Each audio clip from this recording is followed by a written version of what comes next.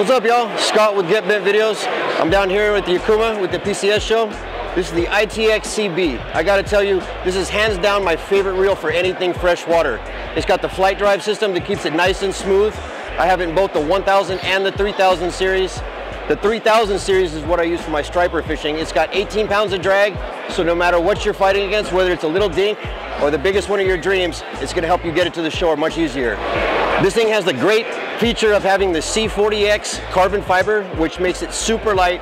I can hold it all day long, cast as much as I need to, and no matter what, it's not gonna get tiring. I can't tell you how much I love this reel. It's got 18 pounds of drag for whenever you're fighting the big stripers of the day. And like I said, I go up and down the aqueduct, casting all day long, walking the dog, fishing into the gates. The 1000 series is what I fish for trout. Now, jigging that all day long has been the biggest upgrade I've made to my arsenal.